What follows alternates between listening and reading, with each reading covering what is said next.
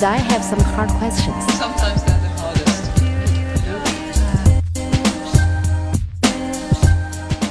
自1945年设立，国际货币基金组织 IMF 在过去70年中屡屡扮演国际经济金融危机救火队员的角色。3月下旬 ，IMF 总裁拉加德到访中国3天，会见了中国国务院总理李克强、央行行长周小川等多位高层领导人，并在中国发展高层论坛期间3次发表演讲。他对于中国改革及中国全球角色的期待不言而喻。作为 IMF 历史上首位女总裁，她怎样看待中国经济改革的挑战？她如何管理世界最有权势的金融俱乐部？这位律政俏佳人为何能够屡次转型成功，并兼顾工作与家庭？在一个春意盎然的下午，财新传媒总编辑胡舒立专访了拉加德。China's economic growth was slowing down significantly in the first 2 months, and some market participants are quite pessimistic about the future. How do you think of that? Well, it has slowed down a little bit, going from 7.7 down to 7.5.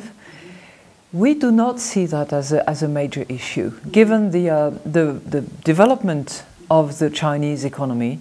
It is only normal that it should slow down a little bit and gradually over time. It's really going to be a question of quality growth, good adjustment of the monetary policy, keeping under watch the development of credit, and conducting the reforms that have been flagged by the third plenum,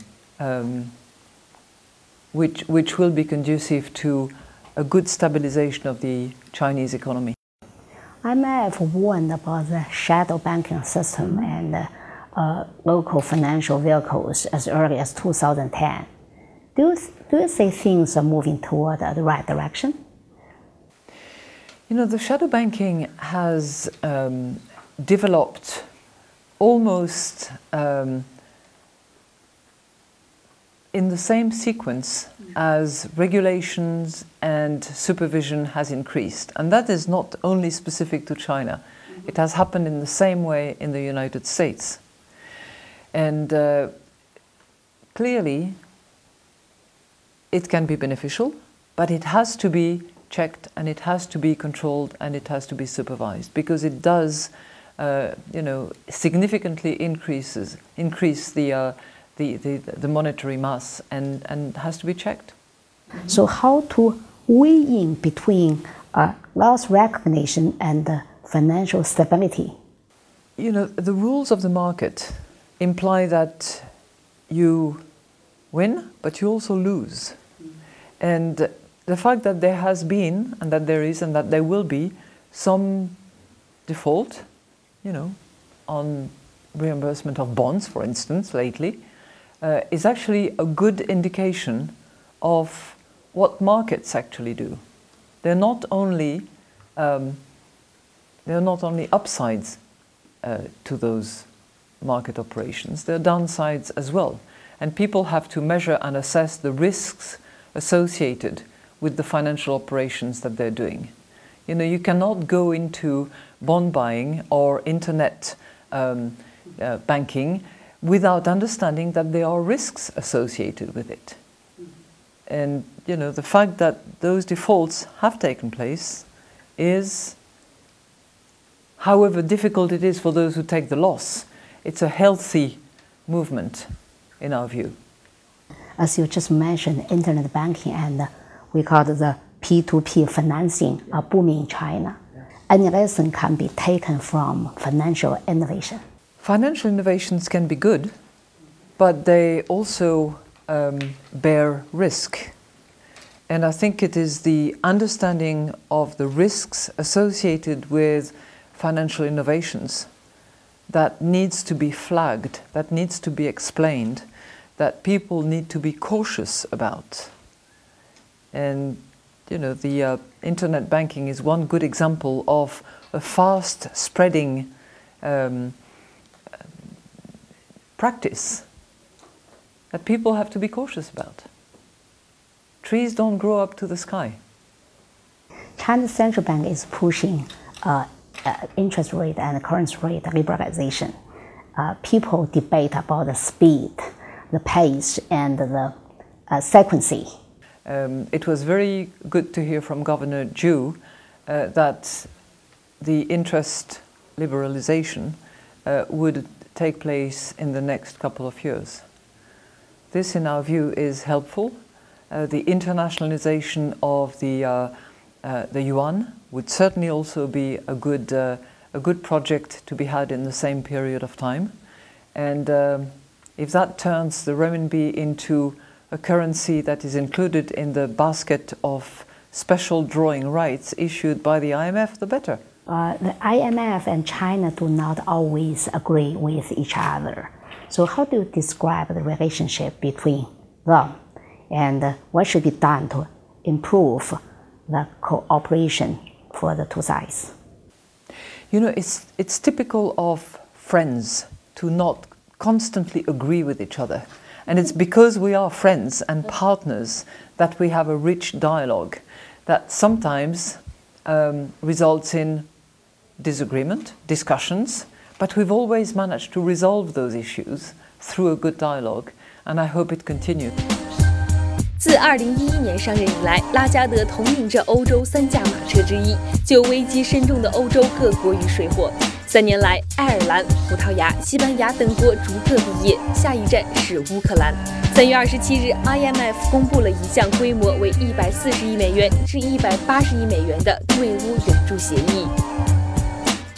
How do you see the developments in Ukraine, and how will IMF help and make sure necessary reforms would happen? Well, the Ukrainian authorities have asked the IMF for support, and we have conducted enough fact findings now so that we can move into the negotiation phase for the Ukrainian people, for the Ukrainian economy, to improve, to restore its financial situation. And we very much hope that we will soon be able to determine what is needed, what measures should be taken, and how much funding Ukraine needs to improve the position. But we know for sure that it will address the exchange rate of Ukraine, it will address the fiscal policy and the fiscal path the country has to take, and it will certainly also look at some of the structural reforms that are needed for Ukraine to pick up a growth path. Very, very hard, a big challenge for. It is a challenging situation because the country has tried for quite a few years, but now certainly the Ukrainian people have the benefit of a platform which has economic, political ramifications that could be for the better for them. The 2010 quota reform was just blocked by the US Congress. So how will you keep your promise on IMF reform, and especially on that to the emerging markets? It's a very important project.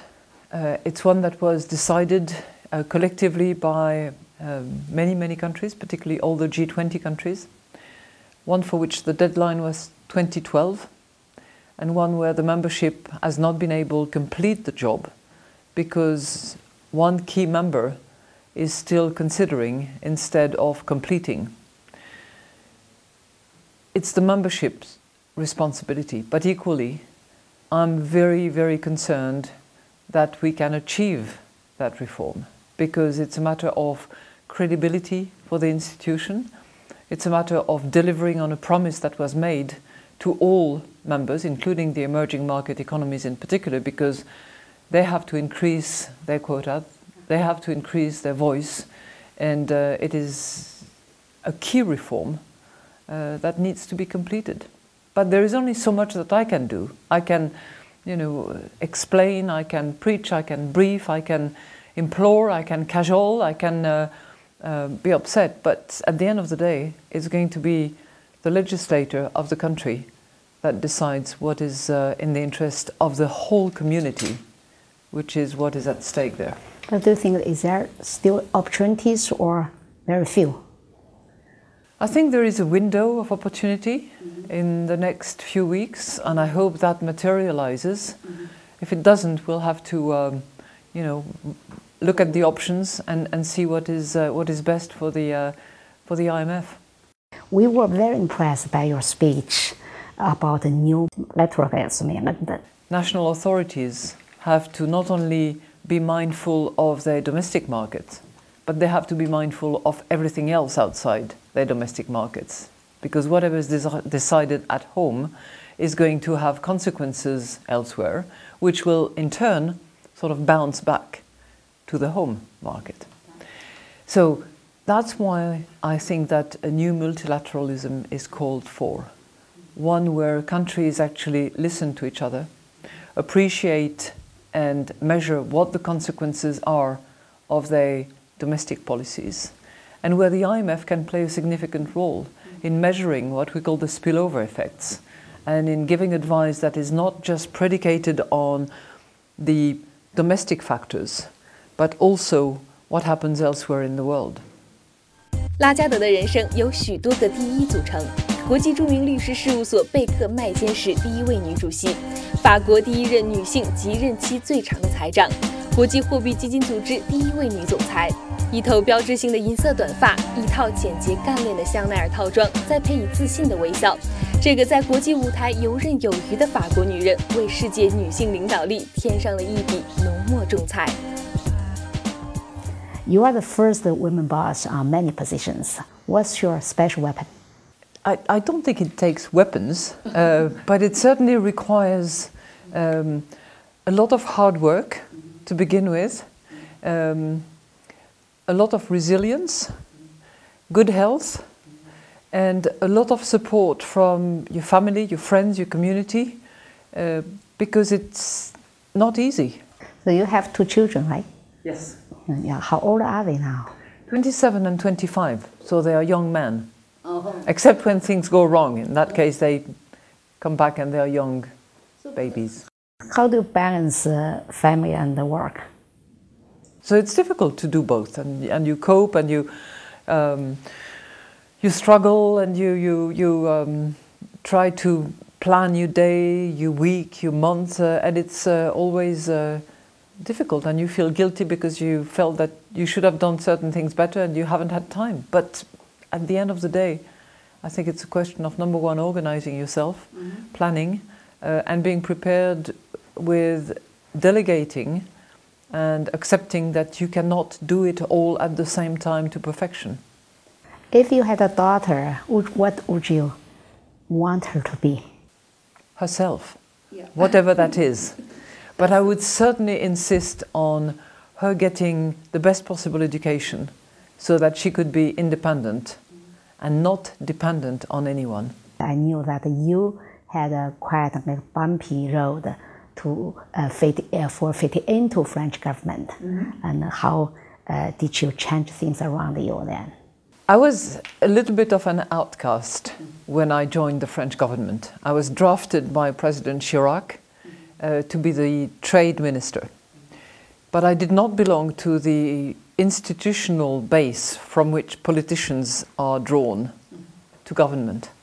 And as an outcast, I came with the rules from the private sector, with the thinking of the private sector, with the methods of the private sector, and I changed a few things. And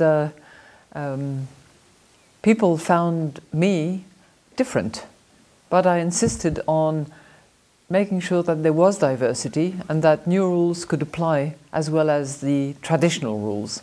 You were described as Anglo-Saxon sometimes by French citizens. So how do you feel about that? Well, I was often called the American when I joined the French government because people thought I was, coming from another place and operating in a different fashion. But it's good because, diversity enriches you, enriches the environment, brings new ways of conducting business, new ways of rallying support, new ways of operating. So I kept that as an asset and not as a burden on my shoulders. How do you compare France and the United States in terms of business and the political environment? I think it was Oscar Wilde who said about the United States that it's a nation that has youth for tradition. And I think there is an element of that in the way the United States welcomes innovation, accepts failure, and constantly sort of rejuvenates itself. On the other hand, it has little by way of history compared with European countries, particularly France, which is the country I know best. That gives you an idea of how different it is. Can you let me know how did you make your decision to go back to DC, to the IMF, and what have you brought to the fund and changed it? You know, all changes in my professional life have been dictated by circumstances. Meeting people, being encouraged to do certain things. You know, I was a practicing attorney, and the management of Baker McKenzie was going through a tough time. I was called upon to serve as member of the executive committee and then chairman of the firm. I was then later drafted, literally, by President Chirac, and after I had served as Minister of Finance for France, circumstances were such that people asked me to campaign and to become the managing director of the IMF. So it's, you know, every turn in my life has been predicated by circumstances, the influence of people, and I rarely thought twice, and I never planned ahead of time. So it's been an interesting journey. You think what are you different from your predecessor? Well, I'm a female and they were males. I think that's a big difference. Beside that? Beside that, I think as a woman, I think I bring certain things that